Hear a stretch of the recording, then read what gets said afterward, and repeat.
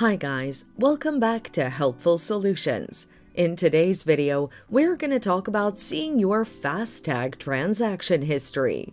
Watch the video until the end to learn how to do this and more. On Paytm, open the Paytm app on your phone and log in. Navigate to the ticket booking. Select Manage FASTag.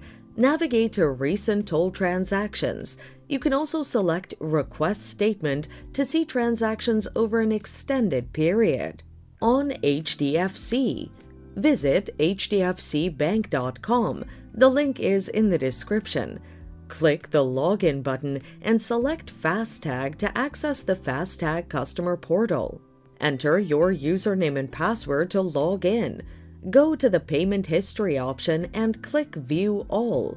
While here, you can download your FASTag transaction history. Here's how. Go to Statements. Select Transaction Report. Specify the period you want to generate by entering the dates.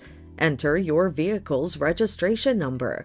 Tap Generate Statement. On Park Plus app, open the Park Plus app and log in.